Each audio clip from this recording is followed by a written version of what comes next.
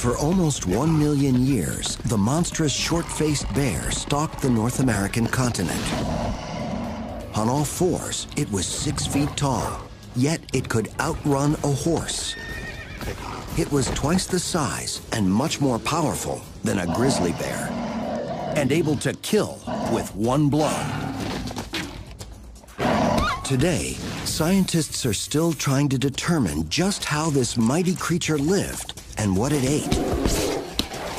How could such a formidable predator fade into extinction? Was it the change in climate or the arrival of human hunters? Now, science and innovative technology can take us beyond the bones. We are going to bring this animal back to life, 10,000 years after it left the planet.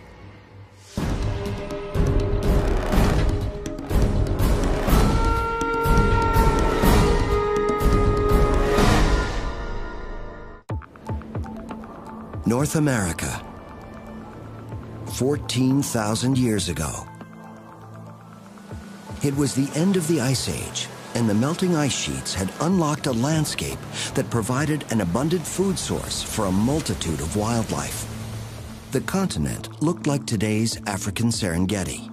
It was teeming with mammals, herds of bison, horses, camels. Even huge mammoths roamed across the terrain. Here, the law of the land was simple: kill or be killed.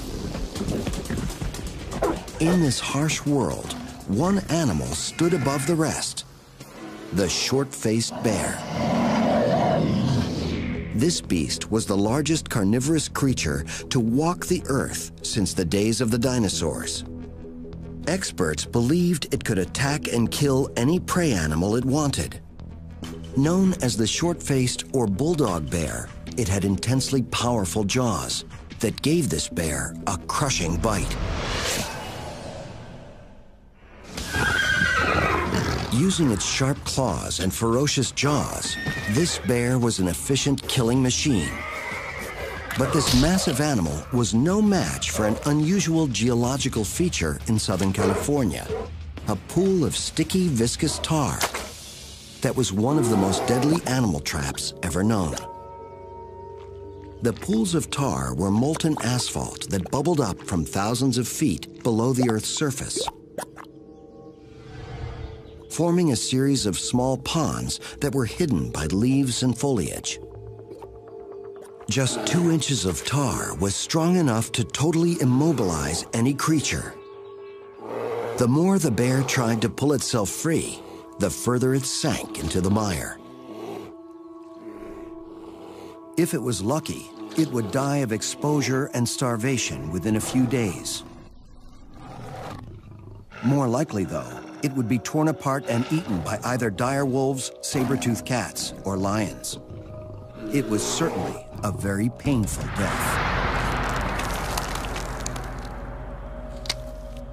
The tar pits have provided a spectacular snapshot of life 14,000 years ago. This prehistoric graveyard of extinct Ice Age animals has resulted in one of the richest fossil sites in the world. It's known as the Rancho La Brea Tar Pits and is located in the heart of Los Angeles. Since 1913, scientists have been unearthing the remains of thousands of animals who died there.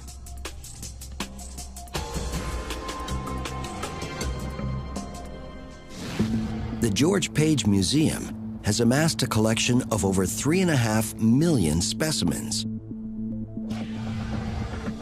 one of the largest collections on Earth. Here we are at the primary storage area at the George C. Page Museum, where we have thousands of saber-tooth cat and direwolf bones, but I only have 3 racks of short-faced bear bones. This huge disparity in the number of recovered bones points to an important characteristic of the bear's personality. It was strangely elusive. Compared to other carnivores, bears were never common in one locality. they tended to be solitary hunters that required a large expanse of open ground space. Because these bears are so rare, each and every bone provides a key to piecing together the mystery of who this creature was and just how it lived. The vast collection of Ice Age animals at Rancho La Brea paint a vivid picture of a prehistoric landscape teeming with fierce predators, all competing with the bear. There were saber-tooth cats, dire wolves, and American lions. These apex predators had an abundance of prey to hunt for, such as bison, horse, camel, and even the giant sloth. There were also humans who had migrated over the Bering Strait from Siberia to Alaska about 14,000 years ago. Experts agree that humans came in contact with short-faced bears. This means that the possibility exists that hunters and short-faced bears could have fought each other over freshly killed carcasses. While the tar pits give us the big picture, the true essence of this creature can only be found in the details. Working 3,000 miles north of the Page Museum, Dr. Paul Matthews has conducted breakthrough research on the short-faced bear. Inside his lab in the Canadian Yukon, Dr. Matthews has amassed a collection of over 3,000 bones from the short-faced bear and its contemporaries. The short-faced bear inhabited a broad swath of western North America, from northern Alaska down to Mexico. So it's difficult to say what was the one habitat or landscape that short-faced bears inhabited. Dr. Matthews, along with most experts, agree that this bear was a nomad, and nearly the entire North American continent was its habitat.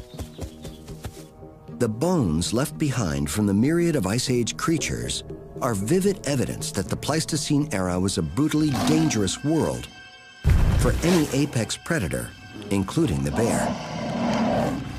No kill is easy. Any potential prey can and will fight for their lives. That animal's not going to stand there and let you just kill it. It's going to struggle. It's going to kick. It's going to try to get away. What often happens is that there are injuries that occur. If you look at Pleistocene bone assemblages, you see a higher incidence of bone breakage, bone pathology such as infections, where the animal incurred the injury but then later healed and kept on living. The closest North American relative to the short-faced bear would be its cousin, the grizzly. And while this bear may be as fierce, there are many characteristics that are very different. 14,000 years ago, the grizzly lived on the same landscape as the short-faced bear, but they weren't competitors. One, quite simply, dwarfed the other. Dr. Matthews lays out 3 bear skulls that tell a striking story. Well, what you're looking at here is a skull of the giant short-faced bear. Here's a skull of a fairly good-sized grizzly bear, and this is a black bear. The short-faced bear would have been about 1,200 pounds. This grizzly would have been about 500, 600 pounds, and this black bear 200 or 250 pounds. Walking on all fours, a grizzly bear is about 3.5 feet tall. The short-faced bear was 6 feet tall. And when it stood up, this huge creature measured 11 feet. Even amongst other monsters, it stood out. A short-faced bear is quite a bit larger, 2 to 3 times the size of a grizzly bear we'd see today. And the question always is why? Why such large size? Why did this bear evolve to be such a giant? Scientists theorize that the size of this bear made it a fearless hunter, able to kill very large prey unavailable to other predators. One such prey animal was the Jefferson ground sloth, an herbivore that weighed in at 2,000 pounds. Although slow-moving, its massive size was protection against smaller predators like the saber-tooth cat or dire wolf. Like today's elephants on the African plains, the sloth's massive size made it difficult to kill. If a sloth was attacked by a short-faced bear, it would use its best defense, sheer bulk.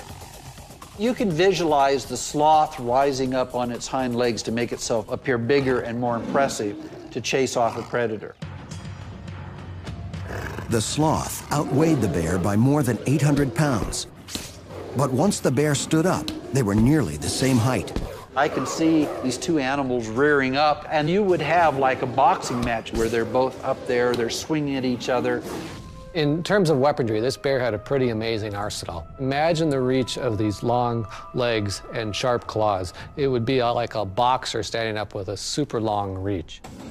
According to Greg McDonald, the sloth's best defense was to inflict damage with its long, sharp claws. The bear might be able to immobilize its prey by either slashing open their abdominal area or by crushing the sloth's shoulder with his powerful bite. When you think of how powerful its jaw was, it would have created a lot of force that could certainly, if it got a hold of an animal's limb, would break it very quickly with the jaw muscles. With his shoulder broken, the sloth would be defenseless. With the potential of killing any animal on the prey menu, how do we know what the short-faced bear ate? Did it eat vegetation like its modern cousin, the grizzly? Or was it a confirmed carnivore?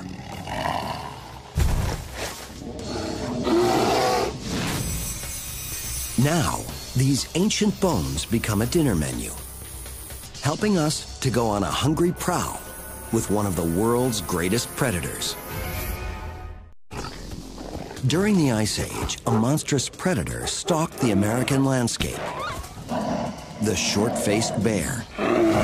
This animal died out about 10,000 years ago, but its bones provide an important record for paleontologists who are now studying this magnificent creature. In a lab located in Canada's Yukon, Dr. Paul Matthews cuts into a 26,000-year-old ulna from one of these elusive predators. This bone is amazingly well preserved. This sample, I can tell from the smell, contains over 90% of the original protein that was in the living animal. Dr. Matthews is willing to sacrifice part of this precious bone in order to perform a cutting-edge stable isotope analysis.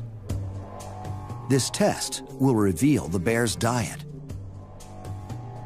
Was it a carnivore? Was it an herbivore? Was it an omnivore? Did it eat fish? Things like that. We can learn that kind of information from this sample. The real information about what this animal ate lies in the isotopes of carbon and nitrogen that are embedded in the bone. The bear deposited protein in its bones based on the protein it ate, which came from the animals it ate. So the first step is to use an acid wash to separate the protein from the minerals that make up the bone. A mass spectrometer then measures the isotope levels of carbon and nitrogen in the protein that's left behind. So what we found by analyzing the short-faced bears is that it had a very high or elevated amount of N15, the heavy isotope. And this was a smoking gun, essentially, that told us that it was a carnivore. These isotope results are then compared to a modern-day grizzly bear, which has a mixed diet of both plants and meat. The results are clear. The short-faced bear only ate meat, a pure carnivore. More important, the isotope levels also reveal that short-faced bears had an appetite for almost every prey animal on the landscape. They would eat bison, horse, caribou, even mammoth. In looking at predator behavior, this presents an impossible scenario. There is no modern carnivore that can hunt down all those types of prey. Most predators are specialists, choosing to focus on one type of animal. The isotope levels of other Ice Age carnivores revealed that they all had a very narrow diet. For example, the saber-tooth cat primarily ate bison. This evidence presented a mystery about the bear. How did it capture its prey? Did it run fast? Did it chase small animals? Did it tackle big, large, ferocious animals? Just what did it do? How did it get its meat? Dr. Matthews also studied modern carnivores and calculated that the short-faced bear had to consume 35 pounds of meat a day to survive. This is more than twice the amount a lion needs. Although the short-faced bear has all the attributes of a supersized apex predator, a completely different profile of this colossal beast began to emerge.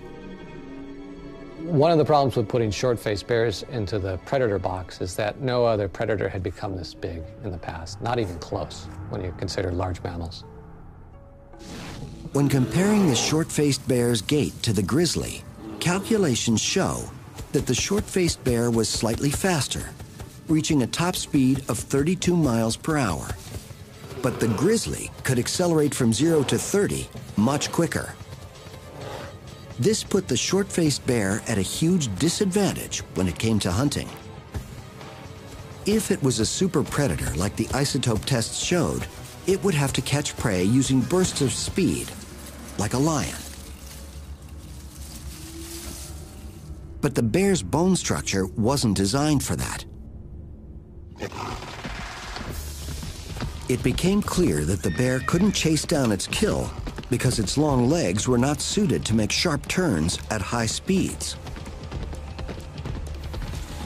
We're standing in front of a reconstruction of an adult giant short-faced bear, and the main thing that stands out are these super long legs that are also very skinny. For an animal this size, these bones are very gracile or thin. Their diameter is not proportioned to their length for an animal that is incurring all the dynamic stresses and strains of fast running.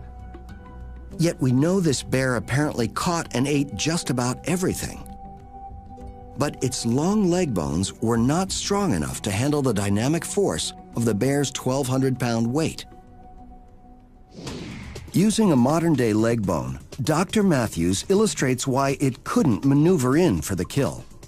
This is a tibia from a large mammal, and I'm going to demonstrate the effect of dynamic stress on it. This is a 5-pound bag of sand, and you can see that the bone is able to support the weight of that bag all on its own. But watch what happens when we put the weight in motion, which is the effect of an animal running.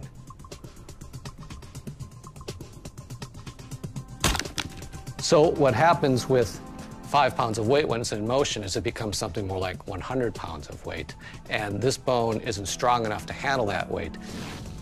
This simulates the effect on a bone when it slams into the ground during a high-speed chase. The short-faced bear could only chase an animal like a horse in a straight line.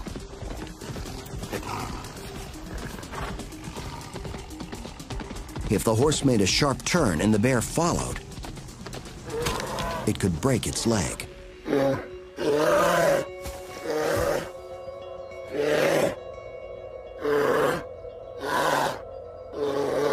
So when you start to piece together bits of evidence like this, you start to see a different picture of this animal. What you see is an animal that's very large, it's very lanky, that can travel at moderate speeds for a long time. Dr. Matthews believes he has solved this ancient mystery. The short-faced bear evolved into its massive size not for hunting, but for intimidating other animals into giving up their hard-earned prey. Far from the ultimate predator, the bear was instead the ultimate scavenger, roaming vast areas in search of a free meal. Today, grizzlies in Yellowstone Park will follow wolf packs and then seize their prey once they've made a kill.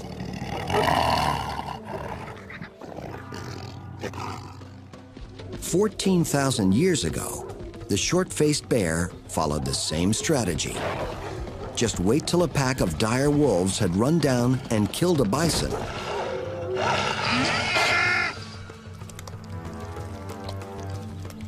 And then swoop in to steal their kill.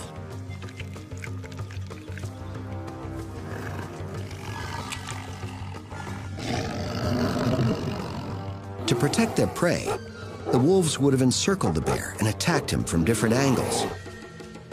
Although the wolves were willing to fight for their kill, the bear's enormous size would intimidate them. Once he stood up, he towered over them by 8 feet. 5 or 6 wolves would have been nothing compared to one short-faced bear. So if a short-faced bear came upon a pack of 5 wolves on a carcass, there would have been no question who would have got that carcass. It would have been the short-faced bears. The short-faced bear was a thief rather than a hunter. It was built to steal carcasses. Its sheer size not only intimidated other animals, but it had an even more important application. Its lanky structure was perfectly suited for locomotor efficiency rather than acceleration and predation. Locomotor efficiency is related to stride length. In hunting, the bear's thin legs were a disadvantage. But for efficient travel, the bear could swing these light limbs with almost no effort. This is actually a terrific gait if you're trying to reduce the effort it takes you to cover a square mile of ground. In his research, Dr. Matthews discovered the perfect animal that matched the bear stride for stride. It is one of the most efficient locomotors on Earth.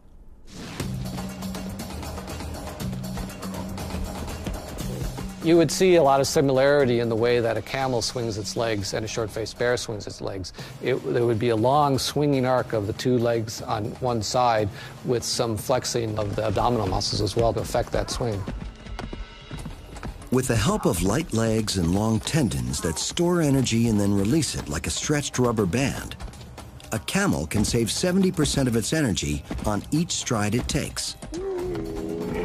This ratio allows the lanky animal the efficiency to glide across some of the most treacherous deserts on the planet. Using other animals as an analogy, Dr. Matthews was able to calculate the bear's cruising speed at 8 miles per hour, which it could maintain for hours at a time. And some of the rough calculations show that its home range would have been upwards of 300 to 500 square miles for a single animal. That's just crazy. We don't find a carnivore today with a normal home range size that large. With its locomotive efficiency, the short-faced bear could easily glide across the landscape in the perpetual search for food. Most important, this meant the bear burnt fewer calories in its quest to find a meal. But once the bear found a carcass, it still had to steal it.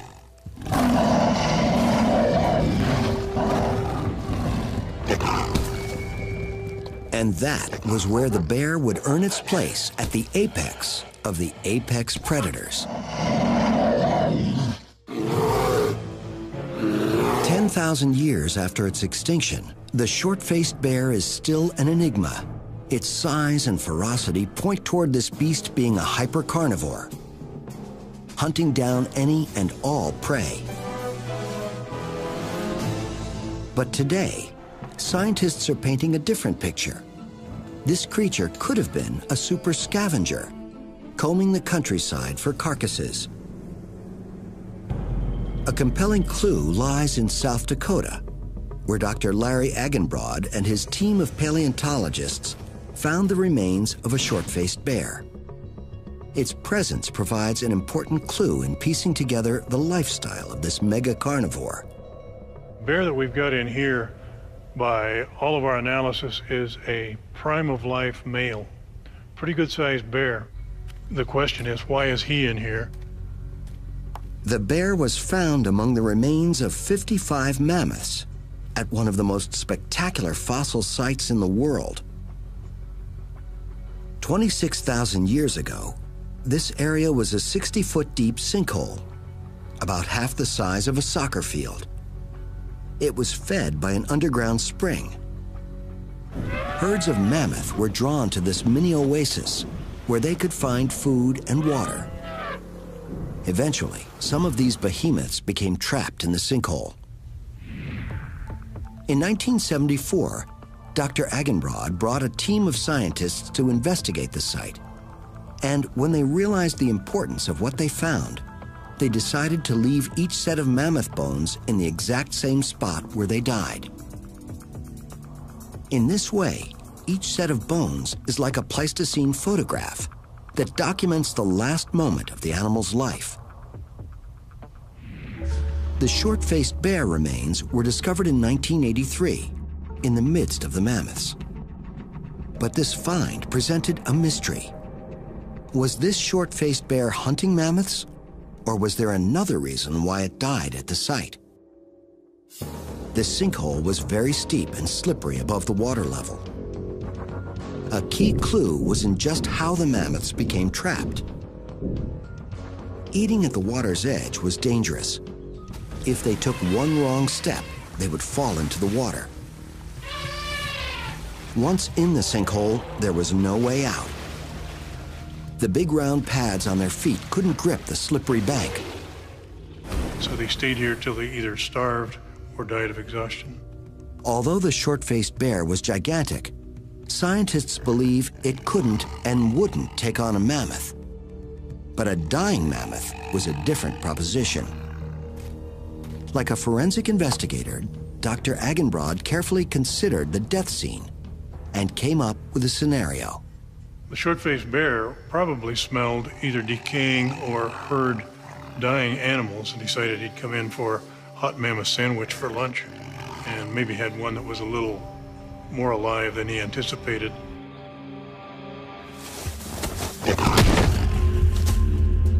The likely death blow was inflicted by the mammoth's trunk. No evidence was found of trauma to the bear's bones. But a body blow to the chest area may have put the bear out of action without leaving any broken bones.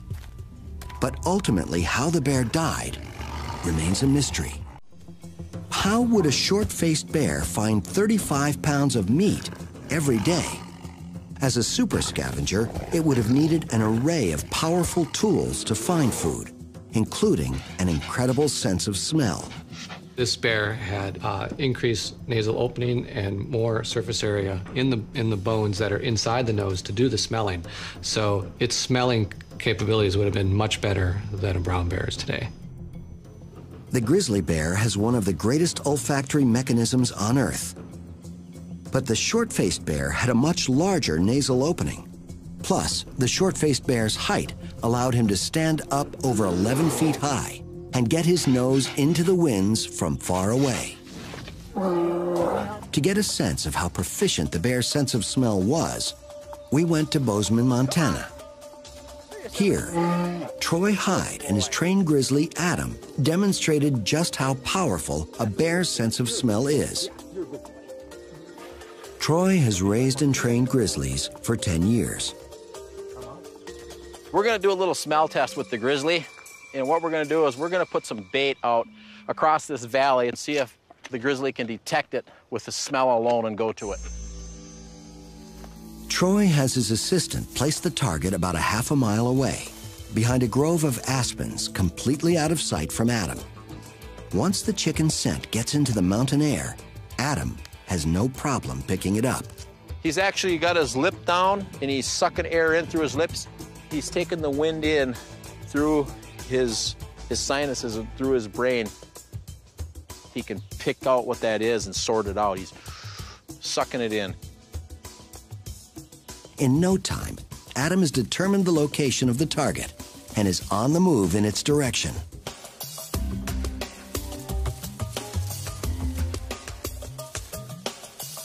Adam has no problem finding the chicken. And Troy believes his olfactory range is much farther than the half mile he's just traveled. Well, I believe he could probably smell 3 to 4 miles out if the wind was in his favor. So if Adam can smell food 3 or 4 miles away, this means that a short-faced bear, armed with a better smelling mechanism and operating in open country, might be able to find a carcass within a 6-mile radius.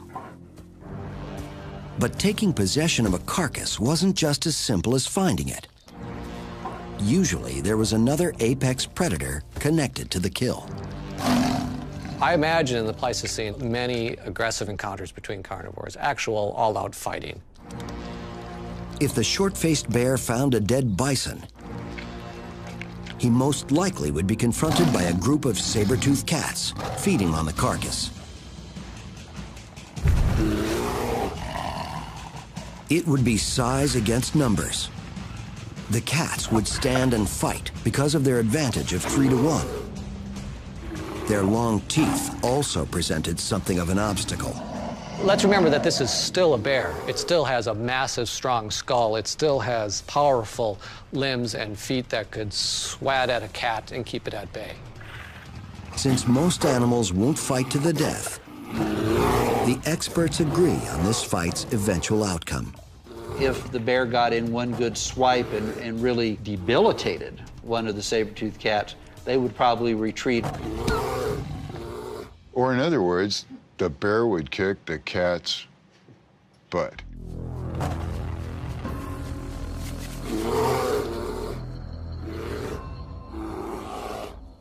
This kind of confrontation might explain why the short-faced bear evolved into such a large creature.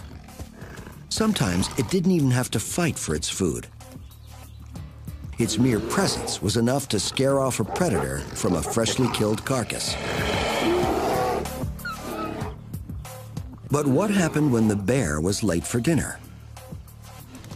Like today's lions in the African Serengeti, no matter how fast the bear tracked down a carcass, other predators would have already eaten the animal's prime parts.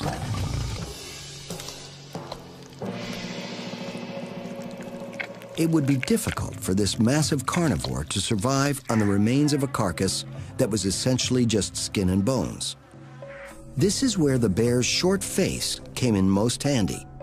Because its front teeth were so close to the fulcrum of its jaw, the bear's bite could crack open bones. Imagine this pliers is a face, like a jaw, going up and down, and this is the fulcrum of the lever system. If you picture the anterior teeth trying to bite bone or anything else, you can see that there's not very much power in that bite. The anterior teeth aren't very strong. I'm trying to squeeze that very hard, and I'm having no effect on that bone. Now, if we put it back closer to the fulcrum, we're going to see that there's much more power in that bite. The bear's short face gave its jaw the ability to crack open very large bones and access nutritious marrow cavities that contained fats, lipids, and extra calories. There is a large collection of 10,000-year-old bones that testify to the bear's skill as a scavenger. This is a very large bison bone from the Pleistocene. It was a large male, and this is the size bone that only a short-faced bear could have opened up. Dr. Paul Matthews is convinced the short-faced bear was a super scavenger. It could find nourishment in almost any carcass, even if that carcass belonged to another predator. Those feet, they're bigger than a softball mitt, and they got great big daggers on the end of it. He could probably rip you in half with one blow. Some experts believe that while the short-faced bear didn't actively hunt prey animals, it was still king of the beasts. But there was another dangerous predator who appeared on the landscape: human beings. These creatures had the skills not only to hunt mammoths, but intelligence enough to kill almost any animal. Scientists are still investigating the relationship between humans and the short-faced bear. Dr. Eileen Johnson is the director of the Lubbock Lake Landmark in Texas. She's renowned for analyzing alterations to bone surfaces. She's been examining some short-faced bear bones that were butchered by humans. It is the only evidence we have of human-bear contact. I've looked at all the bear remains that we have, and particularly the kinds of cut marks that are on the bone. And that leads me to believe that this was not a fresh carcass. This carcass had already started to stiffen a bit, which would indicate a found carcass, which then indicates scavenging activities. Dr. Johnson feels the bear wasn't killed by humans. This is the canine from the bear, but it's very worn down. So this is most likely a very old bear. Probably died from natural causes. Ironically, it seems the humans may have found the bear carcass and then scavenged it. The hunters cut off one of the bear's long front legs and made a butchering tool out of its radius, or lower arm bone. Dr. Johnson was able to reconstruct how the bone was broken. The hunters laid it between two rocks that were like anvils. Then a hammerstone was used to break the bone. And it delivers a very quick, very focused force. You get a nice impact, and then the bone breaks in a very particular fashion known as a helical fracture. Since humans only had a few small stone tools, this was an ingenious and efficient way for them to butcher the giant bear, or any other large animal, such as a mammoth. The broken edge of the bone provided a sharp and strong cutting tool that got the job done quickly. When the hunters were done butchering, they discarded the bone so they didn't have to carry around a lot of heavy tools. They would just make new tools at the next kill site. So it would lighten their load, it would limit the need to have an extended tool kit. But hunters did carry one item that was essential for survival: the Clovis point. This was a stone weapon that was one of the first technologies invented by humankind. It was discovered in 1932 next to a dead mammoth in Clovis, New Mexico. Later, scientists were able to carbon date the mammoth bones, estimating the age of the spearhead as 13,500 years old. The Clovis point was such an important hunting tool that anthropologists dubbed the prehistoric Native American culture who used it Clovis people. These hunters specialized in taking down mammoths, and they were very good at it.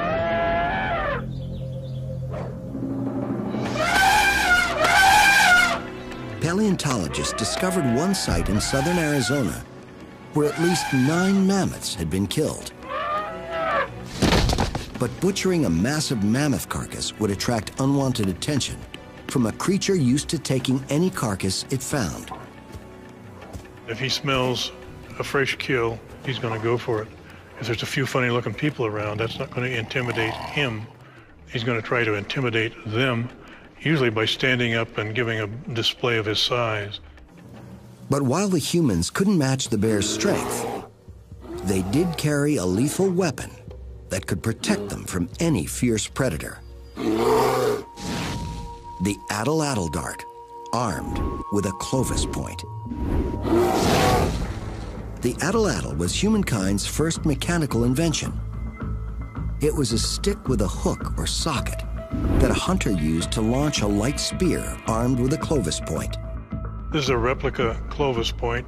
It's very sharp, and with a lot of power behind it, it's easily going to penetrate the bear's skin. When thrown properly, an atlatl dart traveled at 100 miles per hour and was very accurate at close range. Still, Dr. Agenbrod feels it would have to be a very lucky shot. The hunters would have to aim for the vital organs that offered the most vulnerable target. Behind the bear's rib cage were its lungs, heart, and liver. You don't want to try hitting this animal in the head. You're going to be bear food if you do that. But who would have won this fight? In my opinion, Clovis people were very intelligent. They're using the very best tool material. They've invented a spear point that is a killing machine, and they're going to try to dispatch him. You don't want to be in direct competition with this bear because you're going to lose. These are people who are trained from their youngest time. They're trained with their weapons, so I think that they are capable of defending themselves. While the results of human-bear conflict aren't certain, there is one undeniable fact. 10,000 years ago in North America, the megabeasts suddenly went extinct. This event is unprecedented and unexplained. Along with the short-faced bear, the dire wolf, lion, mammoth, sloth, and saber-tooth cat were wiped off the face of the earth. The short-faced bear was the last to die out. Without conclusive evidence, scientists are still grappling with the reasons for this mass extinction. Currently, there are a number of popular theories. One is overkill by humans. I think the prime extinction method for Pleistocene megafauna was by human hunting. The only really new element in the environment at about 11 to 12,000 years ago is the arrival of human hunters that we call Clovis people. Scientists have identified 14 kill sites in the United States where humans slaughtered mammoths or mastodons. But there is disagreement on the significance of this number. Many experts feel 14 sites is too few to prove overkill. There's also another thought that's been proposed that when humans come in, one of the first things they do is they kill off predators. Predators potentially prey on the humans, and so you get rid of them. No evidence has been discovered that humans killed even one short-faced bear, saber-toothed cat, or dire wolf. Just the fact that humans are on the landscape isn't compelling enough evidence to say that it's humans that causes extinction. We know that humans and these large animals coexisted in other places on the planet for a long time, and it didn't lead to their extinction. It is hard to imagine that a modest human population could have emptied an entire continent of its megafauna. This leads to the one factor that could be common to such a vast area: weather. 17,000 years ago, North America witnessed rapid climate changes. A new theory suggests a comet collision was responsible. Some scientists believe there was a cold snap between about 12,900 and 11,500 years ago. This partial return to freezing ice age conditions put enormous stress on the ecosystem. We can tell from the isotopic analysis of the junipers that plants were greatly stressed. They weren't providing very much in the way of food, so there wouldn't have been very many herbivores. And in turn, there wouldn't have been that many carnivores. But detractors again point to a lack of evidence. Where are the deposits of starved or frozen animals that would be left behind had there been such a sudden climate swing? And how is it that the megafauna managed to survive numerous other glaciations during the prior 2 million years, only to succumb to the one that closed the Ice Age?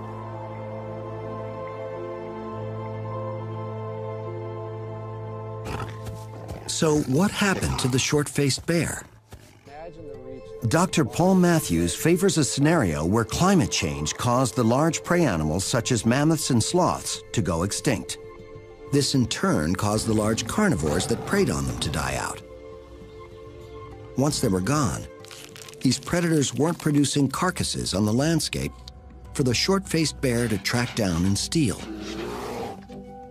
So eventually, you had such a low density of carcasses on the landscape that short-faced bears could no longer make a viable living.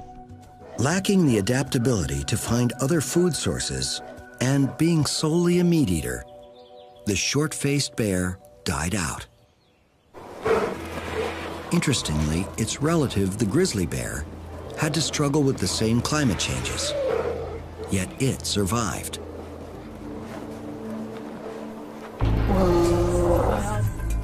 Today, the North American grizzly, like Adam here, has the same abilities as his ancestors did 20,000 years ago. Grizzly bears can find food just about anywhere. They have the nose to find it. They're an omnivore. And so they can find those different food sources, which has allowed them to exist today. As we walked through the forest with Adam, the entire area was like a supermarket for him. The grizzly has the ability to find food anywhere, starting with the bugs and slugs that live under the rocks. One of the things you saw the grizzly use his body weight as he got low to pull the rocks back. You also saw him, when he couldn't move them backward, you saw him shove them forward, and he was using a rocking motion to loosen those rocks up to get them out. Plus, he has the brains and brawn to obtain hard-to-reach food sources. No matter if it's in a mountain stream or up in a tree,